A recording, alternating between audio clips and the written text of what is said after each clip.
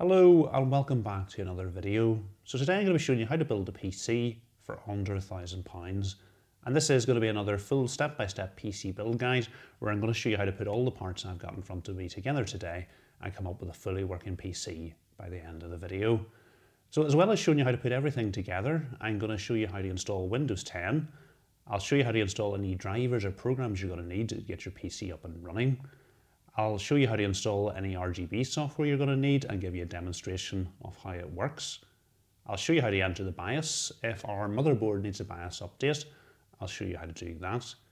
We'll show you how to overclock the RAM, adjust the fan curves, and then at the end of the video, we'll run some benchmarks to give you an idea of the performance you can expect from this PC. So if you've never built a PC before, you've definitely come to the right place. So we'll make a start by looking at the parts I've chosen for today's build. For the case, I've gone with Lian Li's Lancool 215, and this is their latest budget-orientated case. And although it's budget-orientated, I think it's a great looking case, and it comes with a lot of features included as standard. Looking at the front of the case, the most striking feature is the two 200mm ARGB fans that come as standard. As well, at the rear of the case, we've got a standard black 120mm fan. So right out of the box, you're going to get some great looks, but also some great cooling performance. For the motherboard, I've gone with the ROG Strix B450 F Gaming 2 motherboard. Now the 2 in the name is very important. This indicates that this is one of the B450 motherboards that ASUS have revised recently with some upgraded features. One of the nice things about this motherboard is it will support Ryzen 3000 series CPUs right out of the box, which is great for us because we've got a 3000 series CPU for this build. Another nice feature that ASUS have added to the motherboard is a BIOS flashback button, which means you can use this motherboard right out of the box with a 5000 series CPU once they provide an updated BIOS. You're going to need to flash the BIOS before you can do that, but before they added the flash BIOS button, the only way this would work was if you used an older CPU in the motherboard first, use that to update the BIOS, and then added your newer CPU. So it's going to save you a whole lot of hassle. You might be wondering why I haven't gone with a B550 motherboard for this build, and that comes down to price to performance. A B550 motherboard is probably going to cost an extra £70 to get a motherboard that looks as good as this motherboard, and it's not going to offer that level of performance. Really, the only thing that B550 offers that this motherboard doesn't is Gen 4 speeds. And the only place that makes a significant difference at the moment is with your M.2 SSD storage. And when you factor in, you're going to pay an extra £70 for the motherboard, and then you're going to have to pay significantly more money for the M.2 SSD to get a Gen 4 drive. It doesn't make sense at this price point.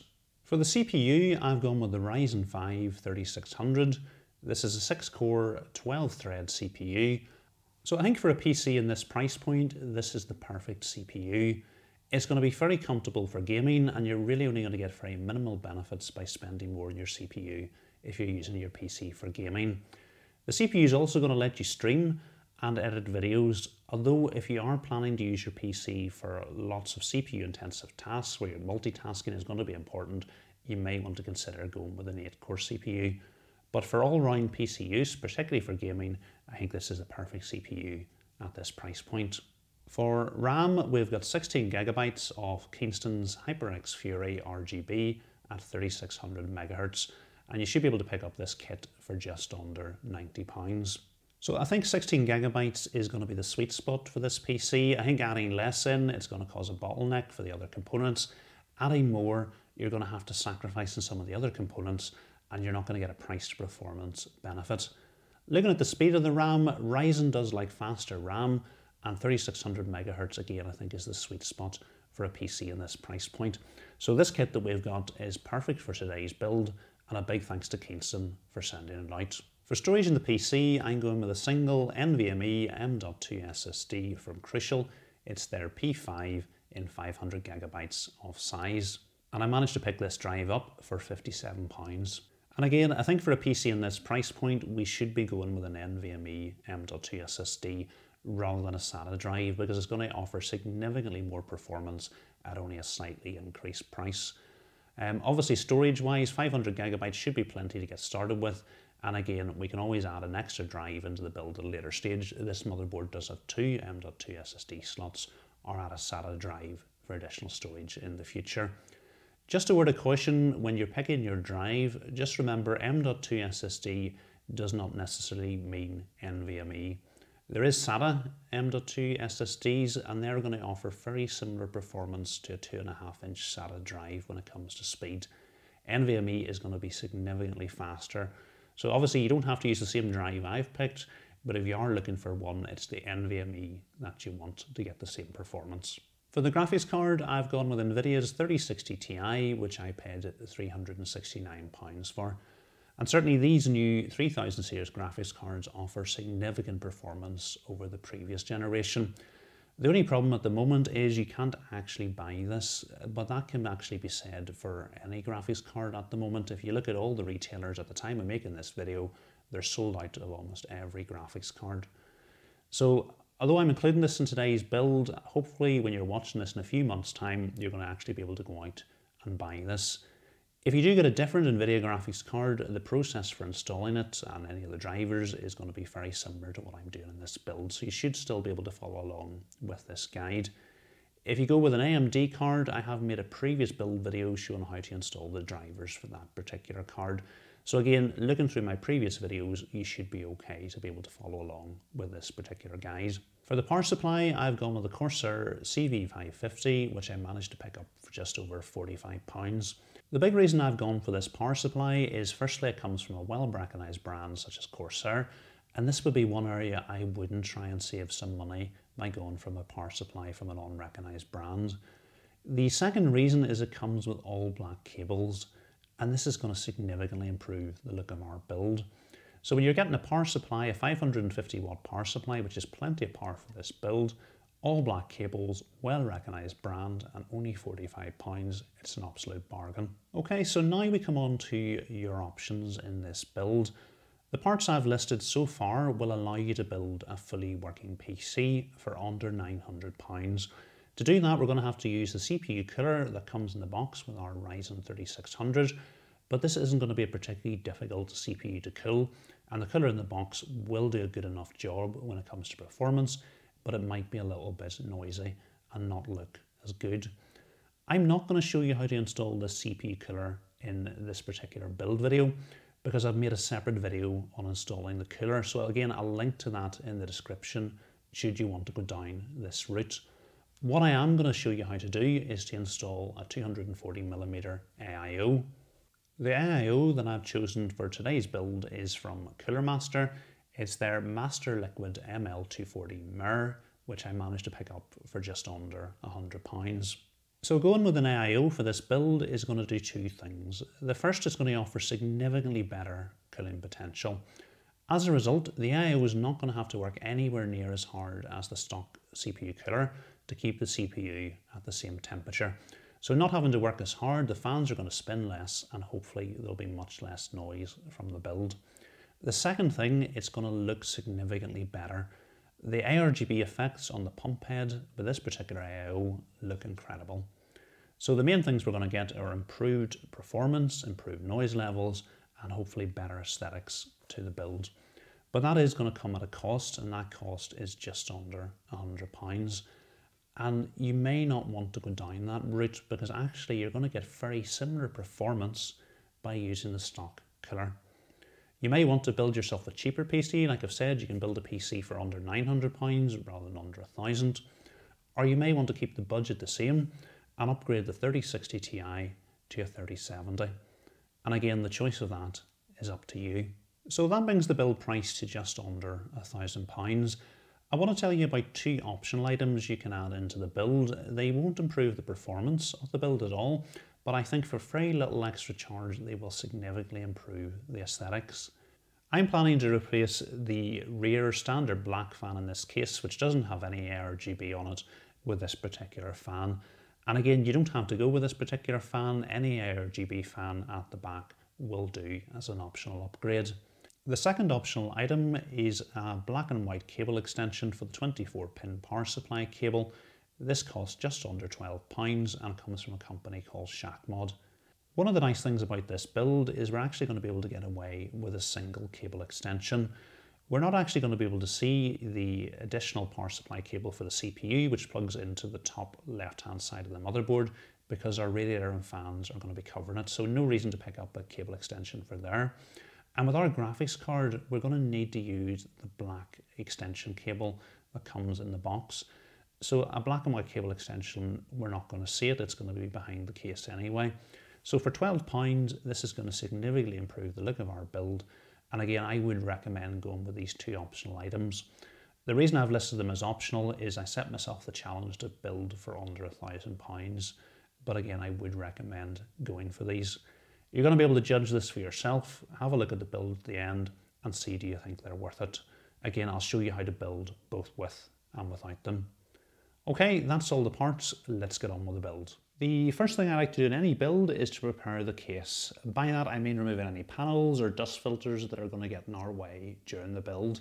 As we're going along as well, I'll point out the main case features. So let's make a start by getting the panels off. The side panels are held on with thumb screws at the back. These are captive, so once they're loosened, we can simply pull the panel back and away. We've got a magnetic dust filter on the top, which can simply be lifted off. The front panel can be removed by pulling firmly from the bottom. It's the same story with the other side panel, just loosen the thumb screws at the back, pull backwards and lift away. Our second dust filter is at the back, it can simply be pulled out from the back of the case. We're not going to need to remove this for the build, so I am going to go ahead and put it back. The reason I've removed it is just to show you how to remove it for cleaning, which you're going to need to do on a regular basis. Looking inside the case, we can see the front fan mounting slots are occupied with 200mm fans, and we've got a single 120mm fan at the rear of the case. There's room to mount additional fans or radiators on the top, and we can also mount further fans here above the power supply shroud. We've got a cutout here at the front of the case to allow radiators to be mounted at the front, and one of the nice things about this case is you can actually leave the original fans in place with a radiator and then fans on the radiator in behind it. To mount the radiator, you would have to remove these front fans, but in this particular build, we're going to mount our radiator on the top of the case so we can leave the front fans as they are. In the rear of the case, we've got a fan hub stroke ARGB hub, and our fans at the front and at the rear are already plugged into this. At the bottom of the case, we've got a hard drive cage, and we've got two dedicated 2.5-inch hard drive mounts here on the back of the case. At the rear of the case, we can see a little accessory bag here. I'll open this and show you what's in it. So this is what's contained in the accessory bag. So screw A and screw B look very similar to each other. Screw A is a little flat lip around the outside of the screw, whereas screw B is fully rounded the whole way around the outside.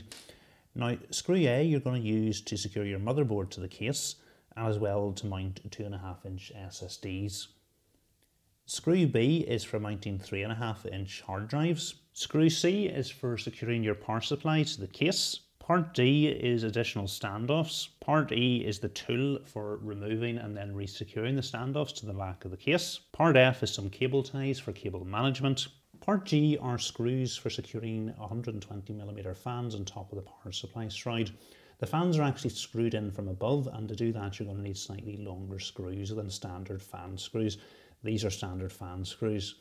The reason Ti and Ryzen have done it this way is that if you were to try to secure them like normal fans, you would have to screw them in from underneath, and you would actually struggle with a screwdriver to get it into the power supply compartment and screw the fans in using normal screws. And then part H is standard fan screws for securing fans at the top of the case. This is our motherboard. We're going to do as much work with the motherboard as we can while it's on the table, because it's much easier to work on it on a flat table than it is on the cramped confines of a case. So we're going to go ahead and install our CPU into this socket here, our M.2 SSD into this socket. We're going to put our RAM into here, all before we put the motherboard into the case. But before we do that, there's a little bit of plastic protection here and here that we need to remove. So we're going to put our CPU into this socket here in the center of the motherboard. Before we do that, I want to point out an important feature of the socket. If we look at this corner on the top left-hand side, you'll notice that it has a little triangle on the corner of the socket, and none of the other corners of the socket have that triangle. This triangle is important to help us line our CPU up in the right orientation in the socket. To prepare the socket to receive the CPU, all we need to do is open this little lever here all the way over to the right hand side. This is our CPU. What you'll notice is I'm holding it by the edges, and the reason for that is I don't want to damage these gold pins on the underside of the CPU. If I do that, I can render our CPU absolutely useless. The other thing to point out, if you look at the corner and the top of the screen, it has a little gold triangle on it. None of the other corners on the socket have this gold triangle. So this is the corner of the CPU that we're going to have to line up with the mark on the socket. Also, if I turn the CPU over, you'll notice the same corner, which is now down in the bottom left-hand side, has a little gold triangle on it. Okay, so I've got our CPU lined up correctly. The little gold mark is up at the top left-hand corner, and I'm just going to hover it over the socket and let it fall into place. See, like it's just fallen in now? It's really important if it doesn't fall in, you just move it around gently till it falls into place. You don't want to go pushing it down, because if you do that, you can damage the pins. I still don't want to go pushing down now. The last step I need to do to finish installing the CPU is just close the little lever over. And we've now installed our CPU. The next thing for us to do is install our M.2 SSD. And this motherboard has two sockets. There's one that we can see here, and we've got a second one hiding behind this heatsink.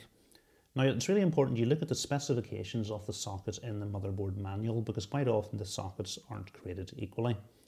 When I looked at the manual, both the socket at the top and the second socket both have 4 PCIe lanes associated to them. Importantly though, whenever you install an M.2 in each of the sockets, there is a sacrifice to make.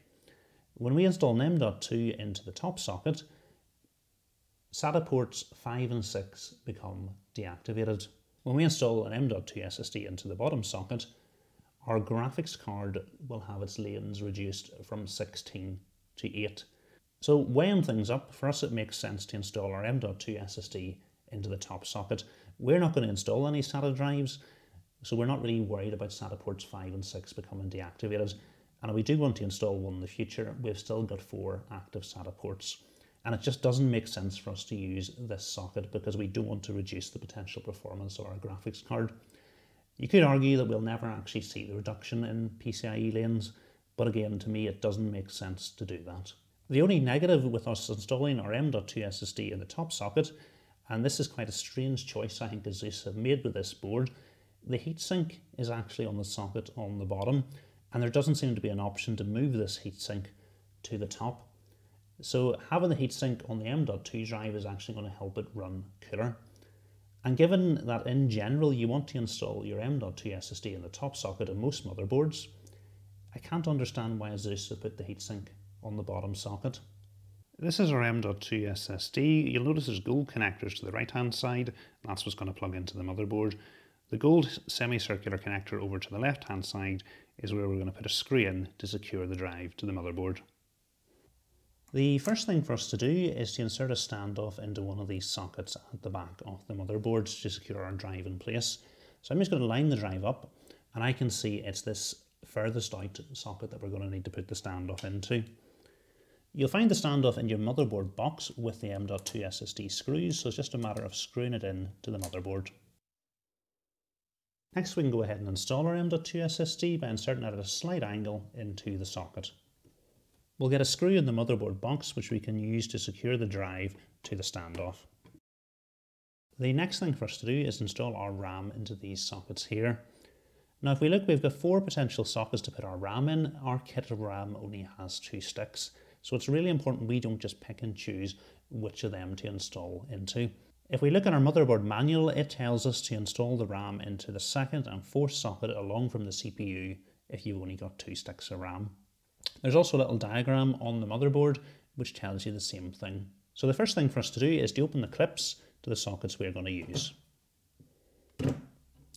So importantly, this motherboard only has clips on the top. Other motherboards will have clips on the bottom, so just check your specific motherboard. This is our RAM. If you look closely at the gold connectors down the bottom of it, you'll notice they're not of equal length. So it's really important when we're lining things up in the socket that we line it up the right way round to avoid any damage. Okay, so I'm going to line the RAM up with the socket. Once we're happy everything's lined up, all I need to do is apply a little bit of pressure to the top of the RAM and it will push into the socket and the clip will close. Same process with our second stick of RAM, line things up with the socket on both sides. Once we're happy things are lined up, apply a little bit of pressure to the top of the RAM and it will lock into place.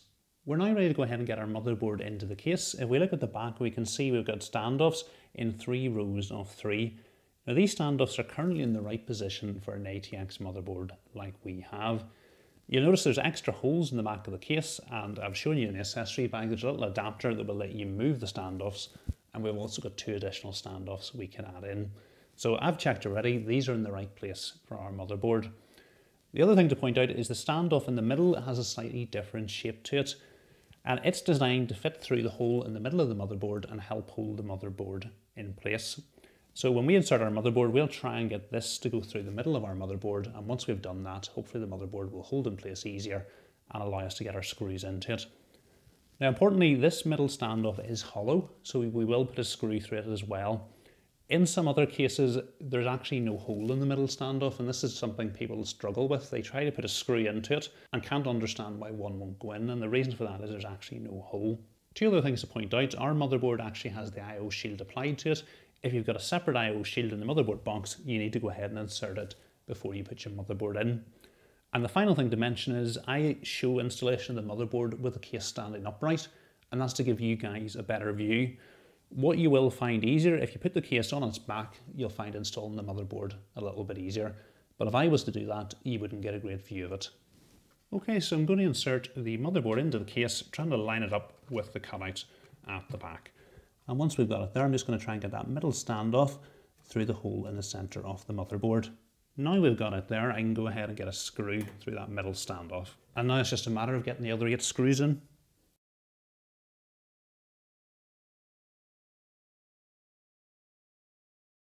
The next thing I like to do is to go ahead and get our case cables plugged in, and the reason I like to do that is these are going to go into various places on the motherboard, and it's much easier to plug them in before we add anything else into the case, where it's going to block some of the headers on the motherboard. So the case cables come from the front I/O. We've got USB Type A ports on the front, and we're going to need to plug in this USB 3.0 header to our motherboard to allow those to work. We've got headphone and microphone jack, and to get them to work, we're going to need to plug in our HD audio cable. As well, we've got these tricky front panel connectors, and the reason I say they're tricky is we've got a whole variety of different pins that need to go onto the one header. So this is going to allow our power button to work, our reset switch to work, and also our power LED to work. So that would be what we would traditionally call case cables. Because this case has a built-in fan hub and also a RGB hub, it has some additional cables coming from it. So over to the left-hand side of this hub, we have got 6 connections for fans to allow the fans to be powered. You'll notice 3 of them are occupied at the moment, and that's because we've got 2 fans in the front and also 1 rear fan. So the fans are actually already plugged into the hub for power. So we've got our fans plugged into the hub, but generally the fan hub needs power. And we've got a SATA connector on the bottom, which is going to power our fan hub. Quite often coming from a fan hub, you'll have an extra wire that you plug into your motherboard, and that then allows your motherboard's fan curves to control the speed of the fans. They'll run faster when certain components in your case are hotter and run slower when they're not. And that running slower is going to result in less noise when the PC's at idle. This particular fan hub doesn't have one of those wires, so any fans that are plugged into this fan hub are going to run at the same speed all of the time, regardless of what's going on with the PC. In the other side of the fan hub, we've got 3 ARGB connectors. Our 2 case fans are taking up 1 of them each. The third connector has a double connector coming off it. One end of it goes down to light the Lian Li logo on the front of the case, and then the other end coming from it goes into a standard 3-pin ARGB connector, so allowing us to extend the ARGB light and plug in an additional accessory to it. So for us, we're going to be able to plug our case fan into this, or the pump from our AIO. The final connector coming from the fan hub is an ARGB connector, so it's a 5-volt addressable 3-pin cable, which we're going to need to plug into the corresponding header on our motherboard. If we do this, our motherboard software is then going to be able to control all the lighting that is plugged in to this fan hub, and as well any additional components that we plug in to the extra ARGB connector coming from the fan hub. So let's go ahead and make a start of getting some of the cables plugged into our motherboard. Okay, first thing for us to do is to plug our HD audio cable, which is going to go into this header on the far left hand side of the motherboard. So it's important we bring it through the cutout closest to the header. So I'm going to bring it through. If we look closely at the cable itself, we'll notice there's a pin missing on the top. The top row of the header also has a pin missing, so we need to line it up the right way round. Okay, so lining things up with the header and just push things into place, and then we'll go ahead and pull the excess cable out the back. Next, we've got our 3-pin 5-volt addressable ARGB header. You'll notice to the right of it, we've got a 12-volt 4-pin non-addressable RGB header. Now, importantly, these are not interchangeable. If you plug the wrong cable into the wrong header, there's a risk of you damaging your hardware. So we go ahead and bring the cable coming from our fan hub. What you'll notice is there's 1 pin, a gap, and then 2 pins, and it's the same pattern on our header. So it's important we line things up the right way and push things into place, and then again pull the excess cable out the back. Next, we've got our tricky front panel connectors, and they're going to go into this header here. This all looks like one header, but it's actually this bit here that we're going to want to plug in over to the left hand side. So when plugging these cables into the header, I would recommend you start in the bottom row, working your way from left to right, and then doing the top row. The reason for that is if you plug the top row in first, you're going to struggle to see the pins on the bottom row. In the close-ups I show you in the video, it looks like I've done that the opposite way round. The only reason I've done that is to give you a really close-up view of each of the pins been plugged in. So starting in the bottom row, working from left to right, the first 2 pins are for the hard drive LED. Our case doesn't have this. Next to that, we've got the reset switch into pins 3 and 4 in the bottom row. It doesn't matter which way the reset switch goes in, I'm just going to plug it in with the text facing down. Moving back up to the top row, working from left to right, the first pin is for power LED positive, then we've got power LED negative. So again, I'm just going to plug these in with the text facing down. Next to that, in the top row, pins 3 and 4 from the left, we've got the power switch. Again, it doesn't matter which way round it goes, but I'm going to plug it in with the text facing down. Then I'm just going to go ahead and pull the excess cable out the back. Next thing for us to plug in is our USB 3.0 cable. If we look at the cable, there's a little notch on it. There's also a notch on the header, so that's to help us line things up the right way. Real word of caution when plugging this in, the pins on this header are really fragile, so there's a real risk that you can bend them if you don't plug the cable in correctly. I have done this in the past, and if you do bend them, your front I/O ports aren't going to work. So take your time when plugging this in. If it's not going smoothly, stop, bring the cable back and readjust rather than applying any unnecessary force. So I'm just going to bring this cable through, making sure I've got the notches lined up, and then apply a little bit of pressure and it clips into place, and then we'll bring the excess cable out the back. This is our power supply. It's what we call a non-modular power supply, in that all the cables are actually plugged in. There's no additional slots to plug any optional cables in. The advantage of this is price. The disadvantage obviously is we're going to have cables at the bottom of our case that we don't need. The advantage of a fully modular power supply is that you only need to plug the cables in that you're going to use, so cable management is that little bit easier. But obviously, to stick to the price of our build, I went for this particular power supply. Okay, so looking at the cables that we're going to use, we have got an 8-pin EPS cable, which is going to provide additional power to our CPU. This is going to go into the top left-hand side of the motherboard, so we're going to use this. We've got a 24-pin connector, which is going to supply power to the motherboard. Now, this was the cable I had mentioned we can use an optional cable extension. We can plug this straight into our motherboard if we wish.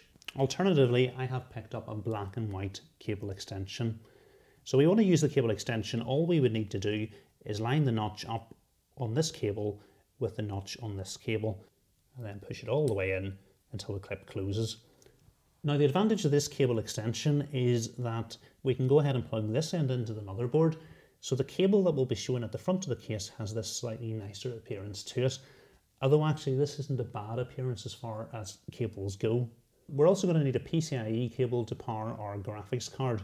So we look at this cable, it has a 6+2 pin connector here, and a 6+2 pin connector here. So you can actually power a graphics card with two 8-pin connectors. Our graphics card has a special adapter in the box that we're going to have to use. It converts an 8-pin to a 12-pin connector. So we're going to need to go ahead and plug it in.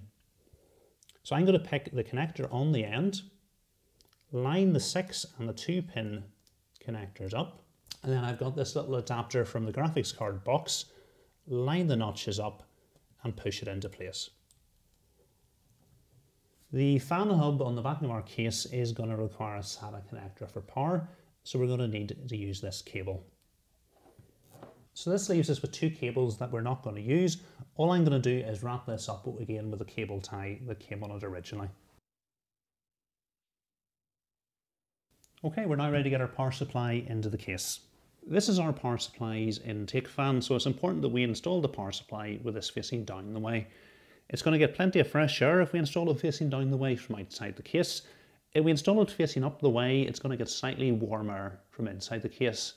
In other cases, it would be even worse because you'd have a solid panel directly above the power supply where it's got no source of air at all, and there's a real risk of the power supply overheating. But in general, you want to install this with this facing outside the case if possible.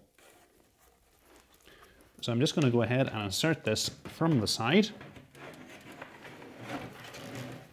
and then slide it all the way to the back of the case.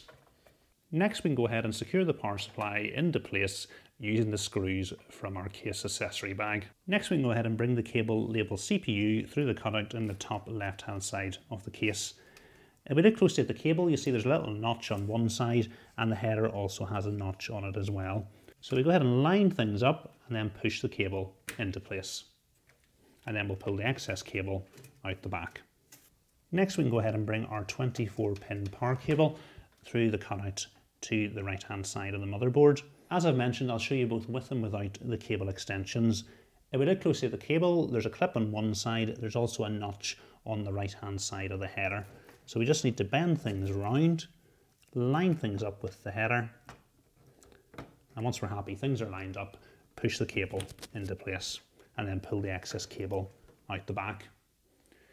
So you can get an idea of what that looks like with the standard cables. If you're going to go ahead and use the cable extension, we just need to bring it through the cutout. Again, line things up with the header, and then once we're happy, push things into place. Now this cable extension does come with two cable combs to help tidy the cables up. We can go ahead and bring the cable for our graphics card through this cutout here at the bottom of the case. So whenever we're ready to install our graphics card, we'll have the power supply ready. The last cable to plug into our power supply is the SATA cable coming from the fan hub. It is an L shape, so it's important we line it up the right way with the cable coming from the power supply. Next thing for us to do is to go ahead and change the rear case fan for the one we've got with RGB on it. If you're not planning on doing this, just go ahead and skip this step. This fan is already plugged into the fan hub at the back, so there's nothing additional that needs done with it. So the fan's held on with 4 screws, which we need to go ahead and remove. So just as we're removing the last screw, I've put a hand on the fan so it doesn't fall down. Next we can go ahead and trace the fan along to the fan hub and just simply pull the cable out. With the cable removed, we should simply be able to remove the fan from the case. Next we can go ahead and feed the cables coming from our new fan out the back of the case. Next we can go ahead and secure the fan into place using the same screws we've just removed. Take care not to over tighten the screws, because this is a common cause of fan noise. If you over tighten them, you can distort the fan out of shape. Okay, coming from the fans, we've got 2 wires. We've got a standard 4-pin fan connector, and we've also got a 3-pin 5-volt addressable ARGB header. One of the nice things about this particular fan is we can daisy chain another device into it. There's an additional header here, which is going to be very convenient for this setup because our motherboard actually only has one single 5-volt 3-pin addressable header. Okay, so let's talk about powering the fan first of all. We've got 2 different options, but I think only one of them is a good option. So we can go ahead and plug the fan into our fan hub. We've now got 4 ports left on it, and even though the headers on the fan hub have got 3 pins and our cable has got 4 pins, because there's little notches on the cable itself and little notches on the header, it's only going to plug into the right 3 pins. The only slight problem with doing this is this fan hub is probably going to run the fans at full speed. It's not really a big problem for the fans at the front of the case because their maximum speed is 800 revs per minute. The fan that we have removed at the back had a maximum speed of 1100 revs per minute. So even in running at full speed, they're probably not going to be that noisy. The fan that we have just installed has a maximum speed of 1800 revs per minute, and I can pretty much guarantee that running at full speed all the time is going to be pretty noisy. So our alternative option is to plug this into one of the fan headers on our motherboard. The motherboard is then going to be able to adjust the speed of the fan depending on the temperature of the system, and I'll show you how to do that later when we enter the BIOS. So I'm going to go ahead and plug this into one of the headers on the motherboard because I think that's a better option. So down at the bottom of the motherboard we've got two fan headers. We've also got a third case fan header just over to the left hand side of the CPU beside the pump header. So I'm just going to go ahead and plug into this header here and then pull the excess cable out the back. Okay, the next thing for us to do is to plug the RGB cable coming from our rear fan into the cable coming from our fan hub. So again, just line the pins up with the cable and push them into place. And again, one of the nice things about this fan is we're going to have an additional header here that we can use when we install our AIO.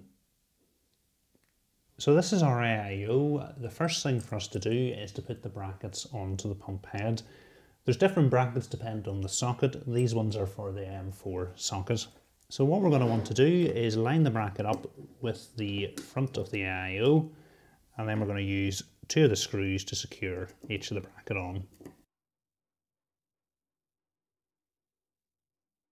Next thing for us to do is to go ahead and get the fans on the AIO, but I want to talk a little bit about the orientation of the fans. So this is the front of the fans. The fan blades are unobstructed. This is the back. We've got these little bits of plastic obstructing the fan blades. So air is going to come in from the front of the fan and out the back. So it's important we put the fan on the radiator the right way round.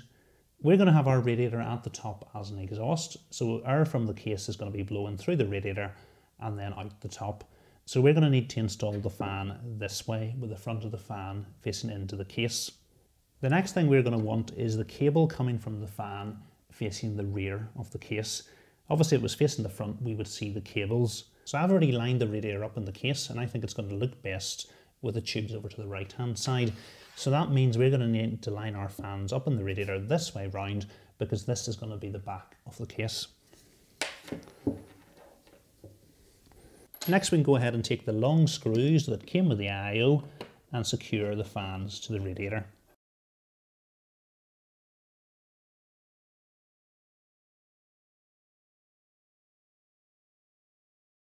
So I'm going to go ahead and talk a little bit about the wiring of both the fans and the pump while we've got the AIO on the table, because it's going to be a little bit easier to see things. So coming from both of the fans, we've got a standard 4-pin fan connector. We're going to want both these fans to run at the same speed, and the speed is going to be adjusted by the motherboard depending on the temperature of the CPU. If the CPU is hotter, the fans are going to spin faster. So our CPU is only one CPU fan header, but that's not a problem because in the kit we get a double fan splitter cable. So I'm going to go ahead and plug the connector from each fan into the double fan splitter cable. Okay, so now we've only got one 4-pin connector which we're going to need to plug into our CPU fan header, and that's going to control the speed of the fans. So next we go ahead and look at our pump. There's two wires coming from the pump. The first is a 3-pin fan connector, and it is designed to power the pump but also to control the pump speed, and we're going to plug this into our motherboard's pump header. Our pump header has 4 pins. It doesn't matter that this pin only has a 3-pin connector. The only thing we're going to need to do is to make sure we run it in DC mode rather than PWM mode. If we run it in PWM mode, the pump will run at full speed all of the time because we're missing the 4th pin. The other connector we've got from the pump is one we should be familiar with by now. It's a 5-volt 3-pin addressable ARGB connector. We have one spare connector at the back of the case, and it is coming off the fan that we have installed. So it's not a big problem for us. We can just plug this directly into there and all our ARGB is going to sync both with the case and the motherboard. So if you've gone with a different case fan at the back, which doesn't have the ARGB connector, and you've ran out of ARGB ports in your motherboard like we have, this isn't going to work for you. So you're going to have to look at another option. So Cooler Master with this kit do also provide a controller. So all you would need to do is plug this wire into the controller, line things up and push it in. Cooler Master also provide a nice little adapter that fits over the top of the cables, preventing them from coming loose. We would just need to plug the other end of the controller into our SATA power supply, and then we can press this little button to cycle through the different ARGB effects. The only slight downside to this is you're going to have a slightly different ARGB effects on your pump than you will in the rest of the case. An alternative option would be to use the header on your motherboard to plug this cable to directly. It would then mean that you're not going to be able to plug the case cable directly into the motherboard. So you would have a bit of a choice there between what syncs up with the motherboard. Your third option would be to get something like this, and this is a Cooler Master triple ARGB splitter cable. Remember, it's ARGB, not RGB. If you get RGB, you'll get the 12 volt version. You can then plug this end into the single ARGB connector on our motherboard. We can plug one end into the pump on our AIO. We can plug another end into our controller at the back of the case. And then you could plug the third end into your ARGB fan at the back of the case if you've gone for one with a different version. It just so happens the fan that we've got, having that extra splitter cable, is going to save us a whole load of hassle. I'll just give you a quick look at what the box for that cable looks like. We're now ready to go ahead and get our AIO into the case. The only problem is once we put it in, it's going to go quite hard to plug the CPU fan header into the top of the motherboard. So I'm going to go ahead and plug this cable in first of all. Okay, so this is the CPU fan header at the top of the motherboard. I'm just going to go ahead and line the double fan splitter cable coming from our fans and the radiator up with the header. And then once we're happy things are lined up, push things into place. Then what I'm going to do, as I'm bringing the radiator up, I'm going to pull excess cable coming from these fans out the back of the case. And then I'm going to bring the radiator up to the top. Okay, next thing to do is to get some screws into the radiator at the top.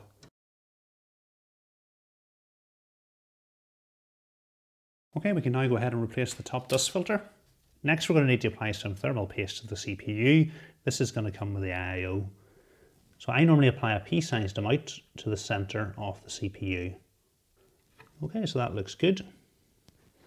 Now, importantly, I have used this AIO before. If you're using it for the first time, there'll be some plastic protection over the cold plate, which you'll need to remove before using it.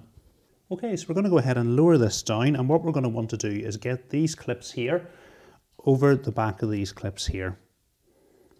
So I'm going to start up at the top and try and get the back clip on. So that's the back clip on, and then I'm going to lower the front clip down and get it on as well. So they're both now in place.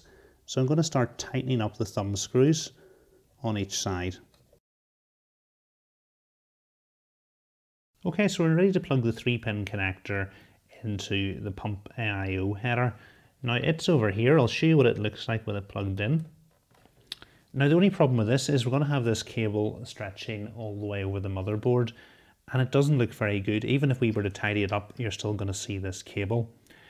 So there is an additional CPU header up here just below the CPU fan header. So I'm going to go ahead and plug the cable into here, and then I'm going to be able to pull both cables out the back, and we're going to see much less of them. So I'm just going to line this up with the header on the top here. And then what I'm going to do is pull the excess cable out the back. I think that definitely looks tighter than having both the cables stretching over the motherboard to here. Last thing for us to connect up is the ARGB cable coming from the pump to the additional header coming from our case fan. So we'll go ahead and line things up and push into place. So we're now ready to go ahead and install our graphics card. If we look at the motherboard, there's actually 3 slots which are long enough to take our graphics card. But in general, it's the top slot you want to install it in. It's going to have the most PCIe lanes associated to it, and then it's going to run at the fastest speed. So to use the top slot, we're going to have to remove the 2nd and 3rd screw here. With the thumb screws removed, we should simply just be able to pull the slot covers away. To prepare the motherboard to receive the graphics card, we just need to open the slot clip here. Next, we just need to go ahead and line the graphics card up with the slot. Once we're happy things are lined up, it's just a little bit of firm pressure and the graphics card slots into place and the clip closes. We can then go ahead and secure the graphics card into place with the thumb screws we removed earlier on. The last thing to do is to go ahead and plug the power cable into the graphics card. There we go, and we'll just make sure all the excess cable is out the back. The final job for us is some cable management. We need to tidy this mess of cables up so we're able to get the back panel back on. Of note, we do have some Velcro cable ties here, and we've got other cable tie points. We can use the cable ties that came in the accessory bag. There's also plenty of space at the bottom of the case for excess power supply cables.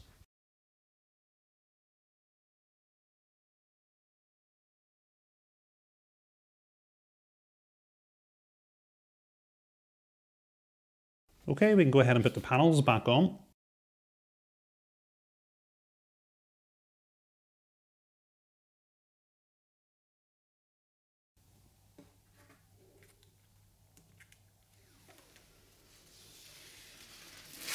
Okay, so that's the build complete. I think it looks great, but does it run? So we need to flip the power switch and see what happens. Importantly, I have loaded a Windows 10 bootable USB drive into the back of the PC. If you don't know how to make one of those, I've made a video on it and you'll find a link to that in the description. Okay, here it goes.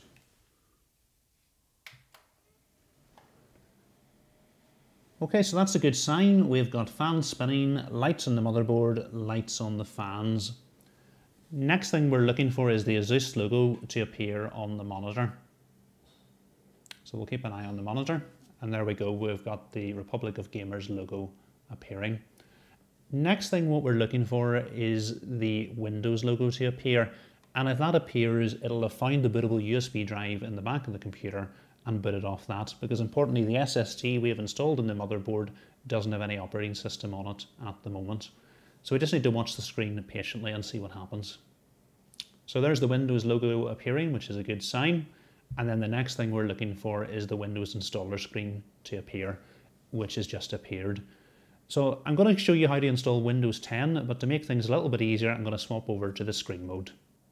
Okay, I'm now going to show you how to install Windows 10. I'm going to select the options that are relevant to me. Obviously, if you have different options, go ahead and select the ones that are relevant to you. So I'm from the United Kingdom. I'm just going to go ahead and click Next. I'm going to click Install Now. Okay, if you've got a Windows 10 product key, go ahead and enter it in the box. If you don't have one, you can click this button here and then enter the version of Windows you're going to get a product key for. I do have one, so I'm going to go ahead and enter my product key into the box here. Then we need to accept the license terms and click Next. We're going to go for custom install. We've only got one drive installed, so that's what's showing up. We'll select it and click Next. And this step is going to take a little bit of time, so I'll go ahead and speed that up for you. Okay, so I'm from the United Kingdom. I'm going to select United Kingdom and click Yes, and Yes again. I'm going to skip the secondary keyboard layout. So I'm going to set this up for personal use. Click Next. If you've got a Microsoft account, go ahead and enter your details now. If you don't, you can create an online account. Or if you don't have an internet connection, you can go ahead and create an offline account. I'm going to go ahead and put my details in now. And go ahead and create a PIN. And then again, over the next few pages, I'm going to select various options. You don't have to copy me, pick whatever options you want. So I'm not going to use online speech recognition. I'm going to click Yes. Yes again. I'm just going to send the required diagnostic data. No to inking. No again. No again. I'm going to skip all this for now. I'm going to say do this later. I'm going to say only save files to this PC. No thanks. Not now. Okay, so that's Windows 10 installed. A pop-up has appeared asking us if we want to download the Armoury Crate app. Now we are going to need to use the RGB software in this to control the lighting. So we're going to go ahead and click Yes.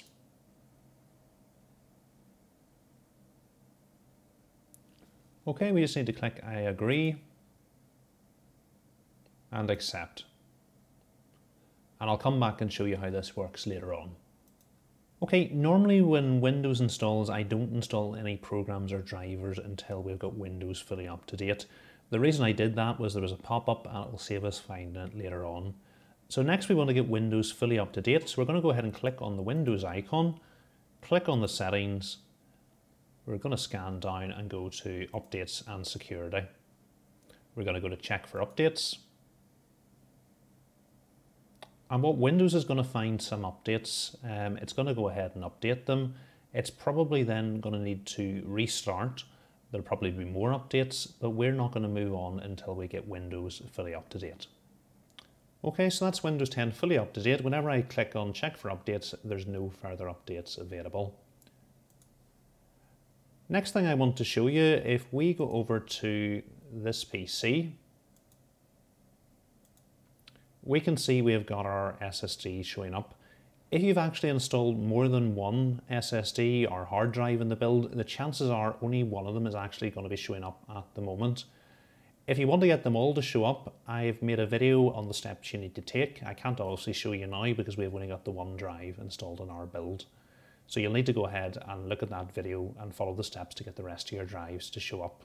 Okay, next thing for us to do is to go ahead and install some drivers. We're going to get these from a variety of different places, but don't worry about trying to note the links down as you go along. You'll find them all in the description.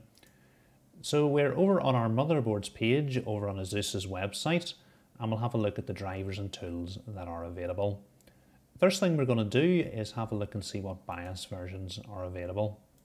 The first thing I want to do is to go ahead and download the latest BIOS. Now the latest BIOS is in beta version. You may well want to go ahead and download the last stable version of the BIOS. I'm going to go ahead and download the beta version. So we'll head over to the downloads folder. I'm going to right click and go extract all and extract. Now what I'm going to go ahead and do is copy this extracted folder, go to copy, and I'm going to go to this PC, and I've plugged an external USB drive, which importantly is formatted in FAT32. And I'm going to go ahead and paste the BIOS file here. So later on when we visit the BIOS, I can show you how to update it. Okay, next thing for us to do is to see which drivers are available. Okay, so we've got the LAN driver. We'll go ahead and download that. Chipset driver I'm going to get directly from AMD's website. Audio drivers, we'll go ahead and download those. VGA drivers we're not going to need. Our CPU doesn't have integrated graphics. We have an Nvidia graphics card, so we're going to get our drivers from Nvidia. Software and utilities, you'll find a whole range of downloads here. We can expand to see the different versions. I'm not going to go ahead and install any of those. There's SATA drivers. We're not going to need these. You need these really if you're going to set up RAID. And there's the Armory crate. Remember we got the pop-up earlier on.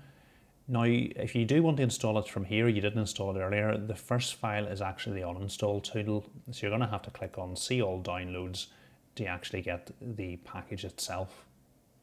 Okay, so that's the two driver files that have downloaded to our downloads folder. I'm just going to right click on them and click Extract All and click Extract. And then I'm going to do the same with the LAN driver, right click, Extract All, Extract. Okay, the two compressed folders we can go ahead and delete.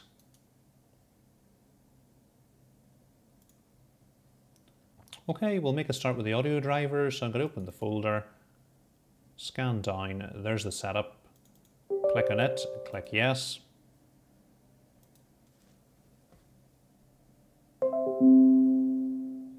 Okay, so that's the audio drivers installed. We'll go ahead and install the LAN drivers.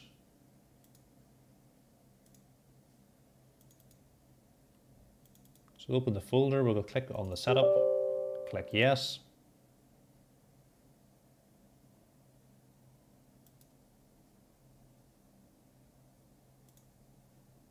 Okay, we can go ahead and click on the setup, click yes.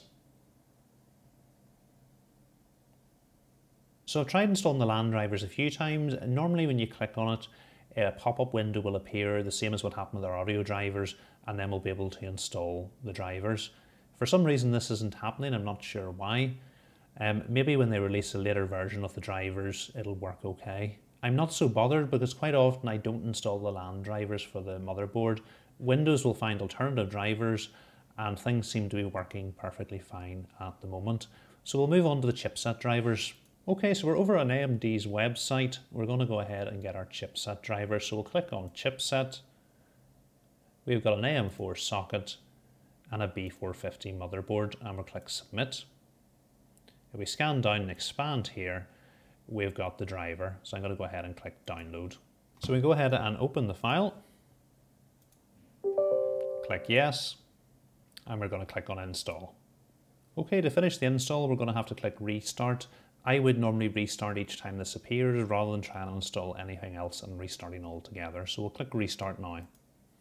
Okay, last lot of drivers for us to install are the drivers for our graphics card. We're going to need to get these from Nvidia's website. We can either just install the drivers by themselves or install the GeForce Experience. I prefer just to install the GeForce Experience, so that's what I'll show you how to do. Go ahead and click download now. Okay, we can go ahead and click open file. Click yes. Click agree and install. Okay, we then need to log in. If you don't have a login, you can go ahead and create an account. I'll put my details in now. So it's found a game ready driver for us and started downloading it. If we click on these dots, we can choose the version of the drivers that we want to install. We can either go for game ready drivers or studio drivers. So I'm just going to let this finish downloading. Okay, we can go ahead and click express installation. Click yes. So it's going to go ahead and install the drivers. Don't worry if your screen flickers during this, that's very normal as the drivers are being installed.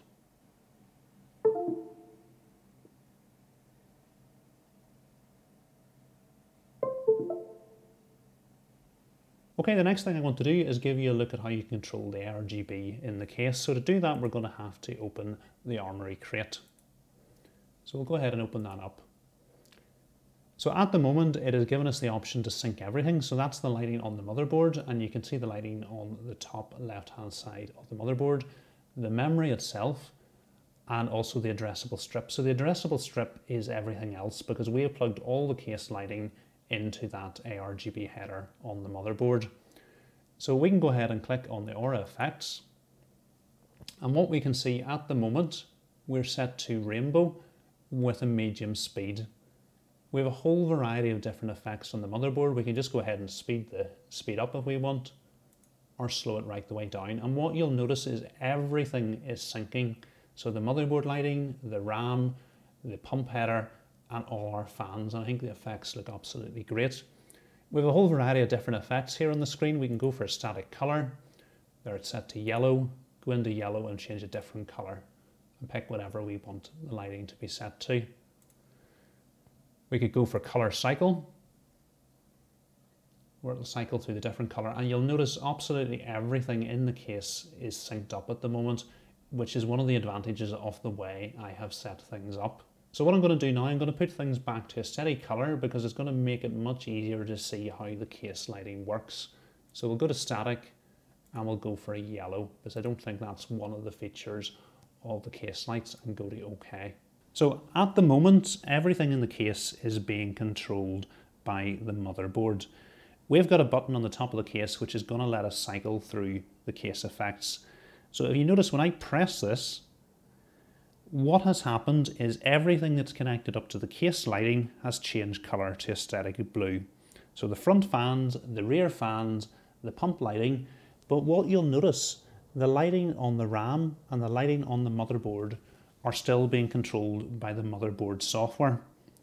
I can cycle through the different effects on the case. There's a yellow colour. It looks very similar, but it's not the same yellow. And if I keep cycling through, we've got a whole range of steady colours. But again, the lighting on the back and the lighting on the RAM isn't changed because there's no way for our case to control that lighting. So you can see these are all the different effects we have from the case lighting.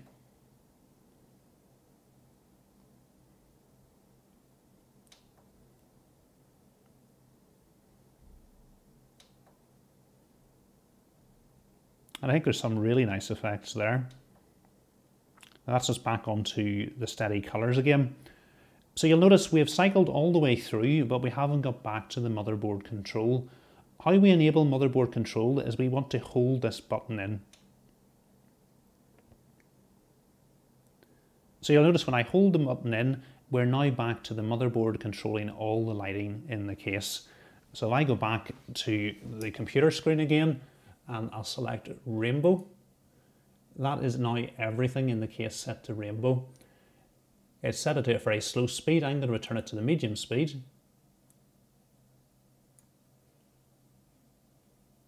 There we go, and I think that looks great. That's all the RGB synced up, looking really well.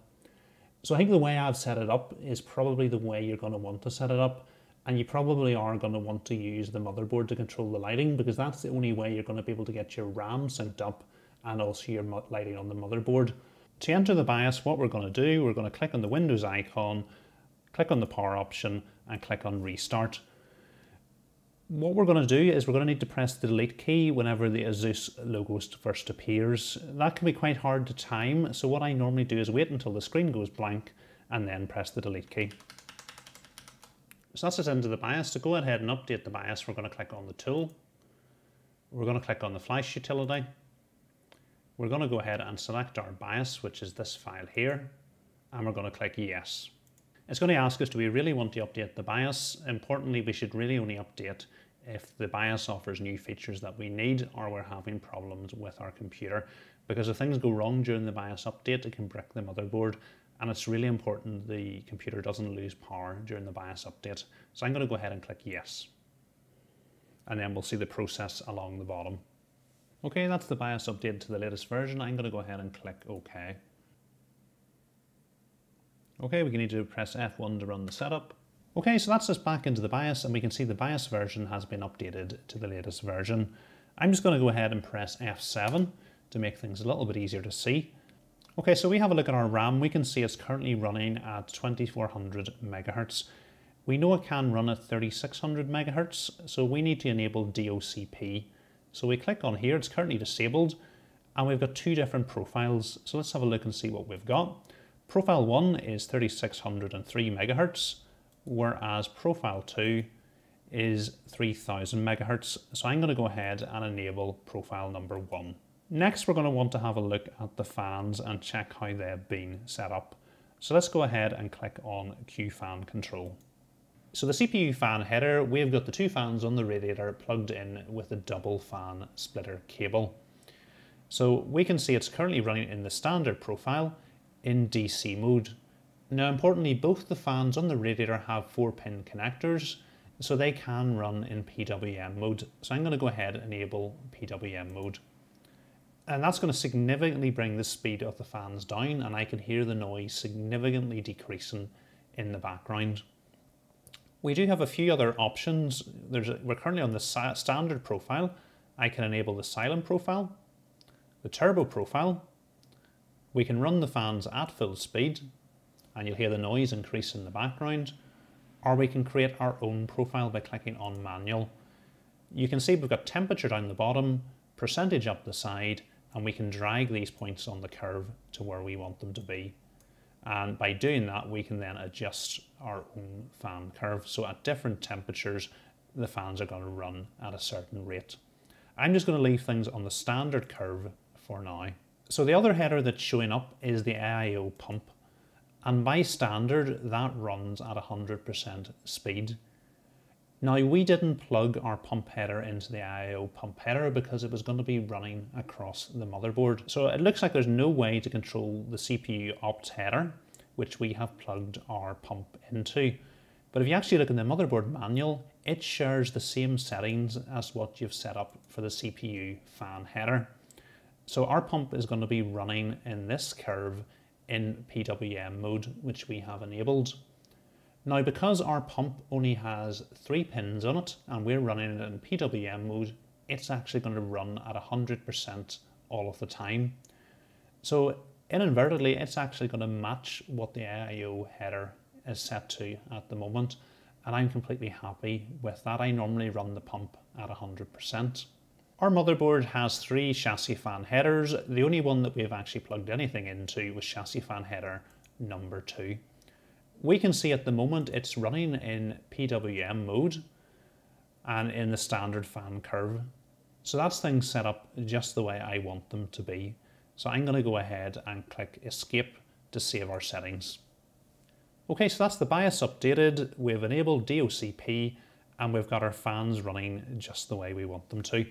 If you have a look down the bottom of the motherboard here, we can see that the CPU fan is running at this speed, the chassis fan at this speed, and the CPU opt is now running at full speed, which is what we wanted the pump to do.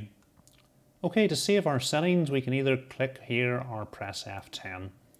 So it's going to give a summary of everything that we have changed on the screen, and we can click OK to accept. And then the PC should boot back up into Windows. Okay, the first thing for us to check is that our RAM is in fact running at the correct speed. So we right click on the Windows logo and click on Task Manager. We then want to go for more details, performance and memory.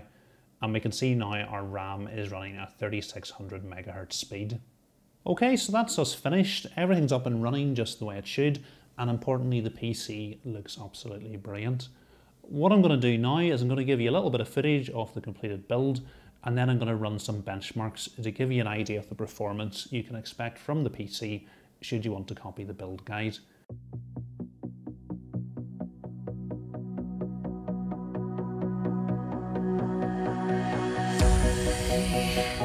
I am a